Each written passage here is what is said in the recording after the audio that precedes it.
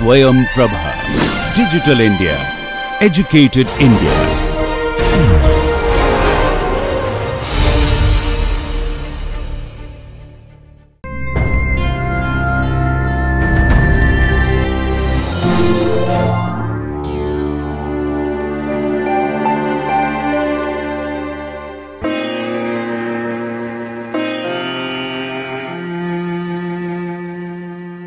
Today we learn about porphyrias.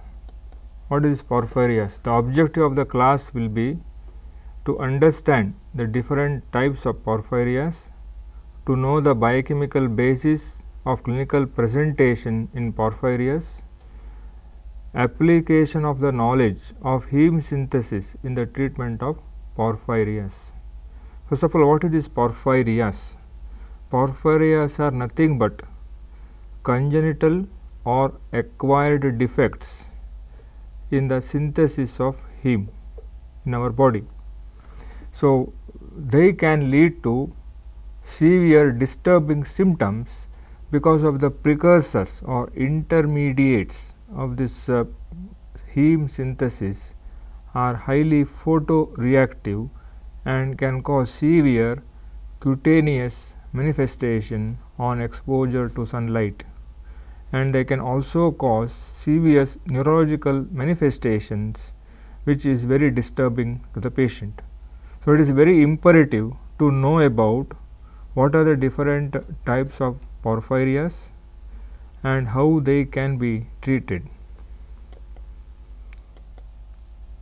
So, porphyrias are nothing but inherited metabolic disorders caused by deficiency of the enzyme of heme biosynthetic pathway. I say inherited, it need not be always. Sometimes there is one more category is called as acquired porphyrias also exist. What are they? We try to learn today.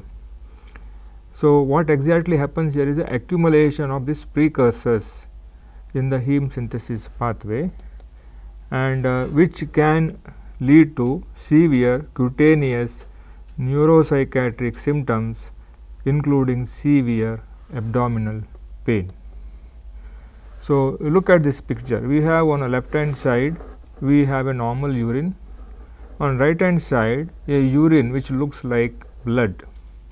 So, one of the easiest test is to keep the urine exposed for some time, and it turns darker on some time. This is basically because of porphyrins. If at all they are present in too much quantity in the urine, as I mentioned, they are very photoreactive substances. They will get oxidized and they can lead to some red color formation. Same is the basis for identification of porphyrias. What they do is porphyrins, if at all you think that the porphyrins are there in a sample, they will dissolve in a strong mineral acid or organic solvents, and when they exposed to UV rays, they will emit a red color fluorescence. So, which is the basis of diagnosis of porphyrias in the any fluid. So, this is basically because of the methynyl bridges which are joining the tetrapyrrole ring. They are responsible for this fluorescence, which emit this red color fluorescence on exposure to UV rays, which are very much present in our sunlight. So, these are some photographs to show that cutaneous manifestation. You can see especially they occur in exposed areas of our body. That means, whichever the sunlight is falling, whenever we wear clothes which are not exposed areas, they are safeguarded from these reactions. This is a very typical symptom. If you have any skin infection otherwise other than porphyria, they should occur in anywhere in the body.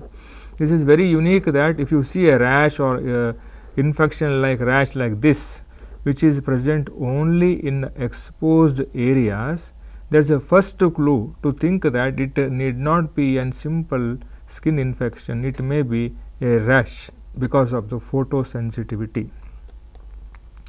Similarly, you can see these are all occurring in exposed area. This is an hand, you can see multiple red color blister like rashes, and you can see the face and around the lips, the skin has been totally deformed and hardened because of repeated because constant exposure to the sun, and which leads to severe inflammatory reaction and lot of fibrosis in the subcutaneous tissue and connective tissue, basically because of porphyrins interacting with sunlight and releasing free radicals, causing this reaction.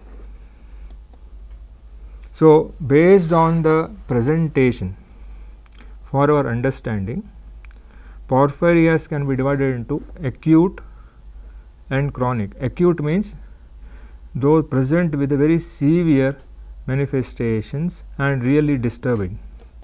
So, they usually come with the abdominal pain, sometimes along with vomiting, and increased heartbeat or tachycardia.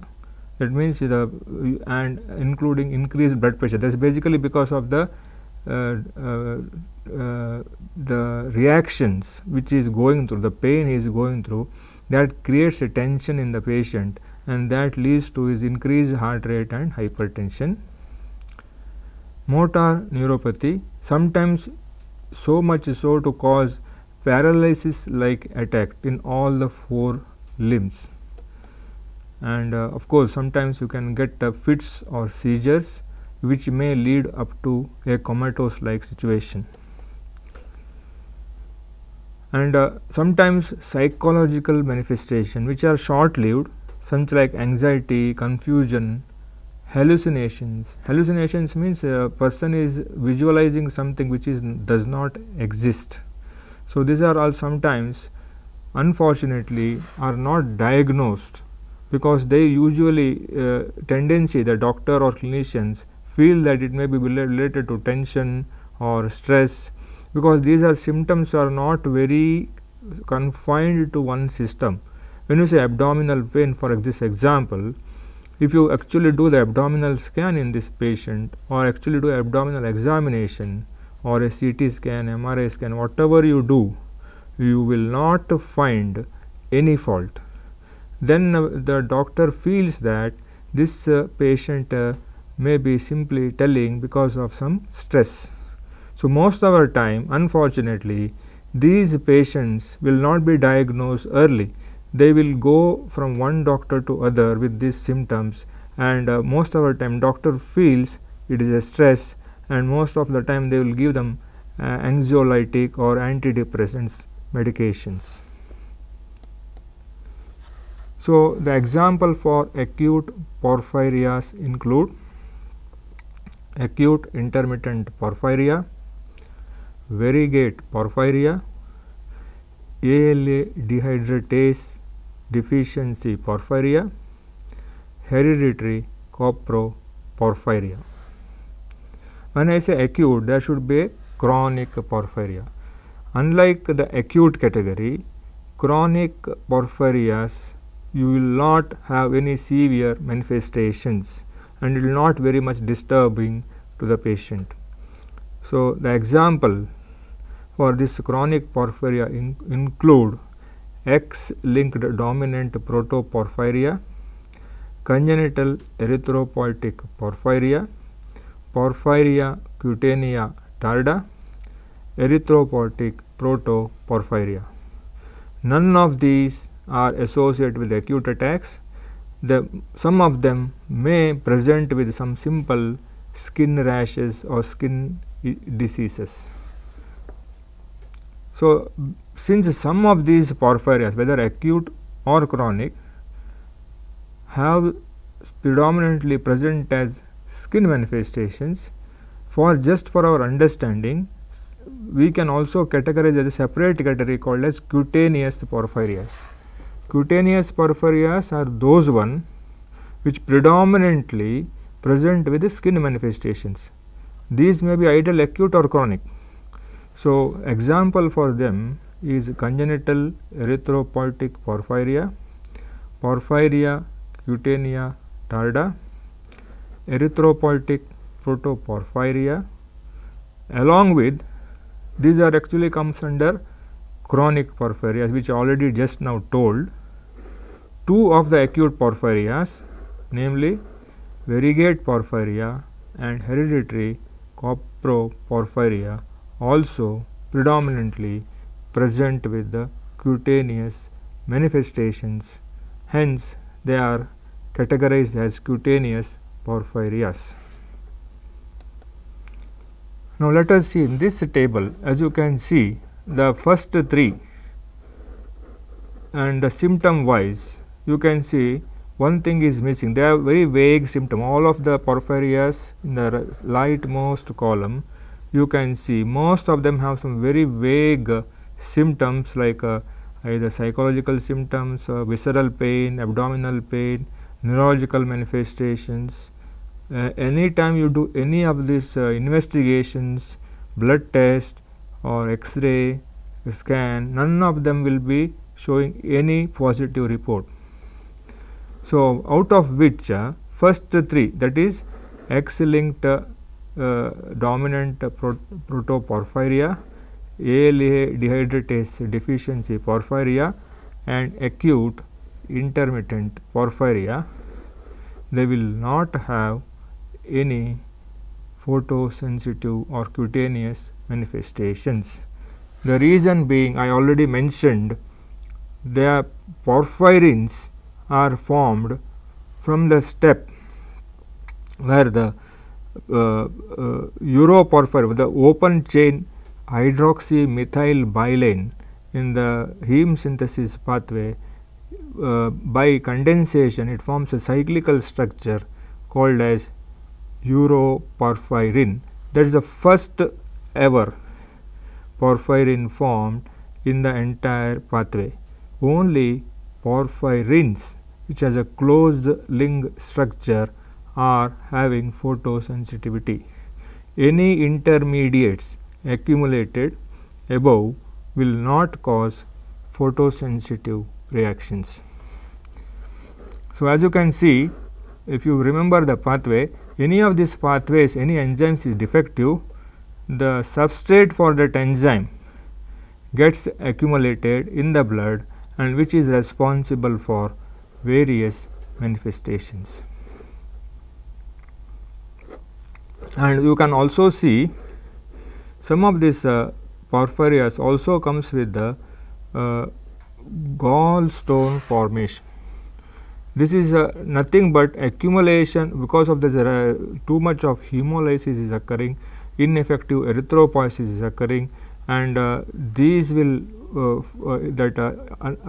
ineffective the heme which is unwantedly moving, it gets degraded into bilirubin, and some of them may also have increased bilirubin, and this bilirubin or the bile pigment we call sometimes can cause gallstones called as pigment gallstones, even though the predominant category of the gallstones seen in any individual is a cholesterol gallstones.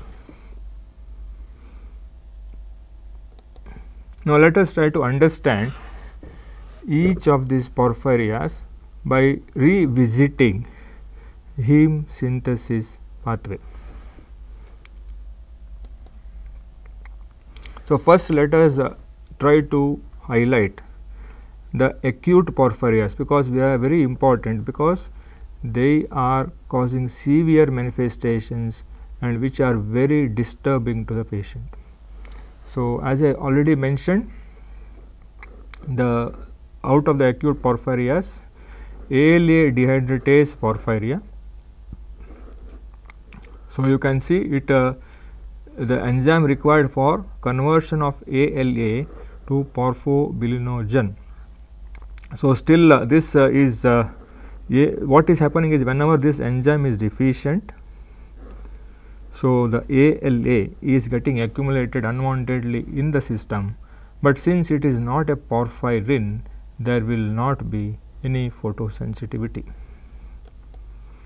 So, next acute category of porphyria is acute intermittent porphyria.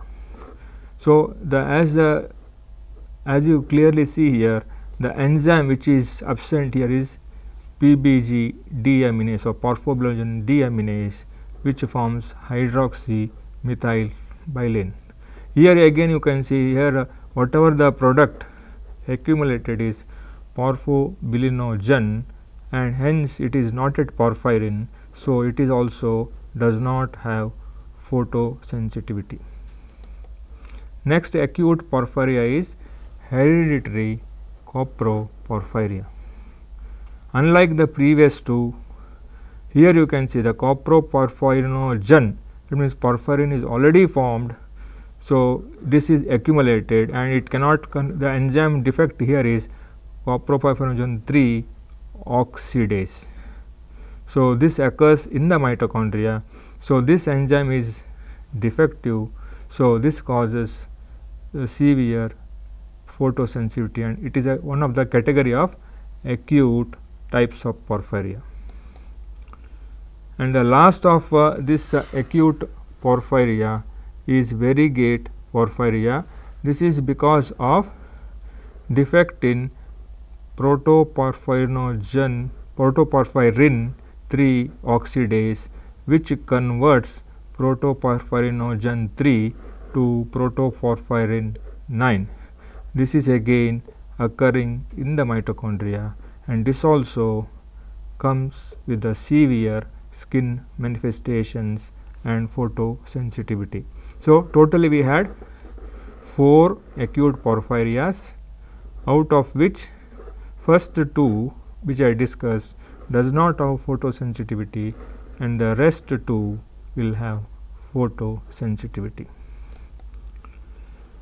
Now, let us see some chronic porphyrias which also can come with the photosensitivity, but will not be very much disturbing to the patient.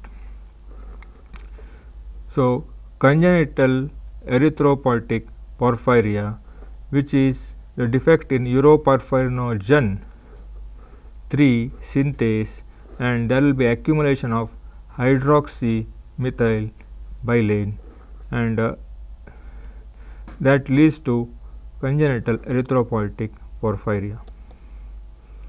Next is uroporphyrinogen decarboxylase enzyme and is defective. It will lead to porphyria cutanea tarda. It again comes with the skin manifestation. It is again a chronic porphyria. Then comes the erythropoietic protoporphyria, wherein the enzyme ferrochelatase is defective, and there will be accumulation of protoporphyrin 9. And one of the category of this porphyria which does not have photosensitivity and which does not fall under the acute category is X-linked dominant protoporphyria, ALA synthase deficiency. Again there will be accumulation of succinyl CoA, and they will not cause any problem at all, because the absolutely the heme synthesis not yet started here. Now, once you understand different category of porphyria, we have to know how they are managed. So, as I mentioned, high carbohydrates for some reason are known to inhibit heme synthesis. So, this knowledge has been exploited, and a patient with the porphyrias are told to take high carbohydrate diet, and sometimes during acute attack of porphyrias, to alleviate the symptoms, they can be given 10% dextrose infusion, which may help them to reduce the manifestation by suppressing heme synthesis. Next important treatment which has been given for, because this being most of them being a congenital deficiencies of the enzyme system, there is nothing can be done other than gene therapy. So, only way we can try treatment is suppressing heme synthesis.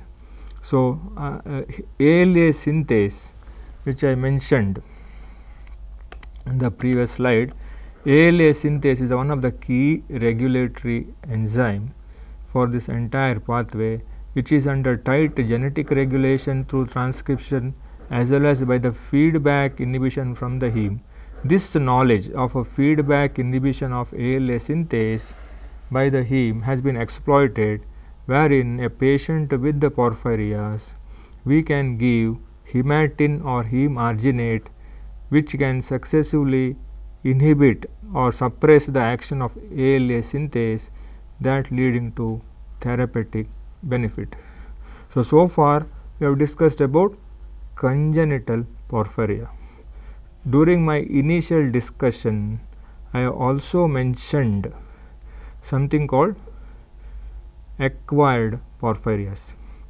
These acquired porphyrias are nothing but some kind of poison or an accidental ingestion of lead, which can lead to inhibition of ALA synthase, that is leading to porphyria like manifestations, is called as acquired porphyria. So, zinc is required for two enzymes, that is ALA dehydratase and ferrochelatase. So, what happens is, whenever there is a lead consumed, either because of your professional exposure like a painter, or maybe because of a small kid biting onto a toys painted which has a lead in it. So, that can happen, and sometimes because of accidental consumption of water which is contaminated with the lead, all these can inhibit the enzyme ALA dehydratase and ferrochelatase, and that way can cause porphyria. And this kind of porphyria, unlike the congenital one, if it is diagnosed, can be effectively treated by removing the lead as a source of poison, and the patient can become completely normal.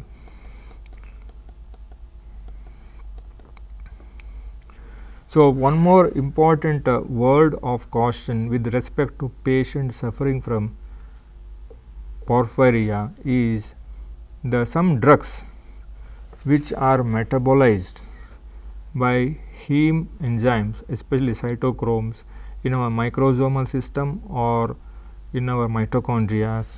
They sometimes get activated, they get induced whenever you take a drug, especially a drug like barbiturate. Barbiturate is a drug given for epilepsy, and you know that drugs like this are given for 3 to 5 years. So, a chronic exposure to a drug like this can induce the formation of heme in our body. So, that will if the person is having a porphyria, it unwantedly stimulates the pathway and leads to more and more porphyrin formation, and it can precipitate the attack and may become more severe. So, like alcohol also similarly is metabolized by microsomal enzymes requiring heme, and that also can precipitate attack of porphyrias. So, the message is, if at all the person is having porphyria, he has to avoid alcohol intake, and he should be careful if taking any medications which can precipitate porphyria attack. Okay, let us now study this porphyria, acquired porphyria, with a typical case presentation. Let us now read this case. 51 years painter presented to his general practitioner with a 4-week history of abdominal cramps, nausea, constipation, headaches, intermittent dizziness, paresthesia, that is abnormal sensation, and weakness of hands. As you can see here, the symptoms does not point to a specific organ system. They are very vague and non-specific. This itself is a first clue to the clinician, and there is a very clear indication that patient is a professionally a painter. That is a second clue to think that he may be suffering from a different kind of disorder rather than any organ system problems. So, when the doctor did physical examination, as I mentioned earlier, everything was unremarkable. That means, none of the systems of his body had any problem.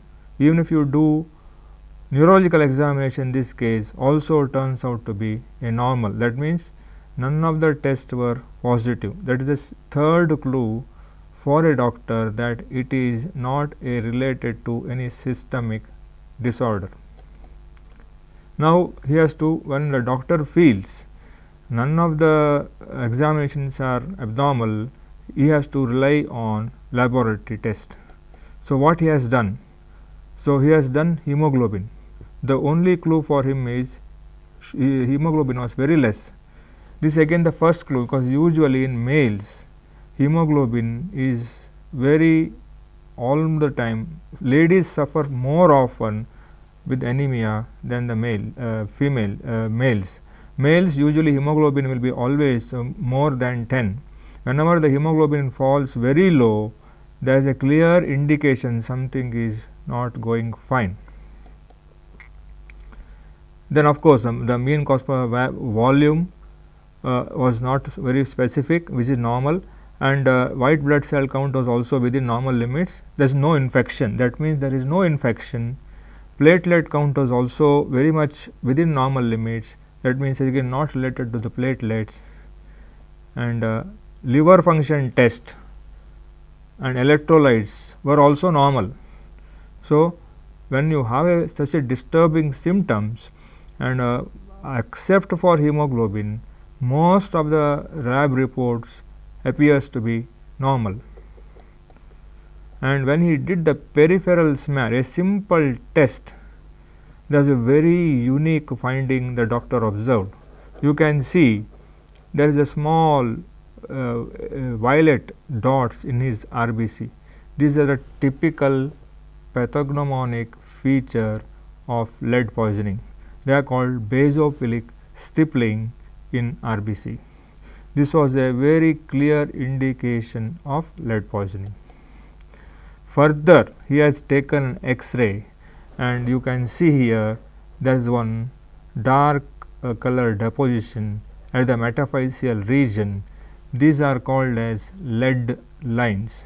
This is a typical feature of lead poisoning. So, now I already explained what is your probable diagnosis. So, it is very obvious that it is a typical case of acquired porphyria. So, what are that is our assumption. Still now we do not have any proof. So, what are the tests you can perform in this case? Of course, you can do serum or blood lead levels. Erythrocyte zinc protoporphyrin is one of the very useful tests. Wherever there is a ineffective erythropoiesis, protoporphyrins, nothing but the precursor of heme synthesis, get accumulated in the RBC, and their measure is a very good indicator of any porphyrias, not only acquired. Urinary ALA synthase, because you know that the enzyme lead will inhibit the enzyme ALA dehydratase. The only substance that can be accumulated in this patient is ALA. The presence of ALA in the urine confirms the diagnosis. And of course, if you have any means to do the enzyme activity, you can always do ALA dehydratase enzyme. I hope you have understood the concept about heme synthesis, the enzyme systems, and the defect of these enzymes may lead to disorders called as porphyrias, which can be either congenital or acquired, and which can also present with the acute type, chronic type, or cutaneous type, and if it is acquired, predominantly it is because of lead poisoning. If it is diagnosed, can be completely cured. And also I hope you have understood the knowledge about the regulation of heme synthesis and the suppression of the enzymes of heme synthesis by feedback inhibition, which can help in treatment of porphyrias. Thank you for your attention.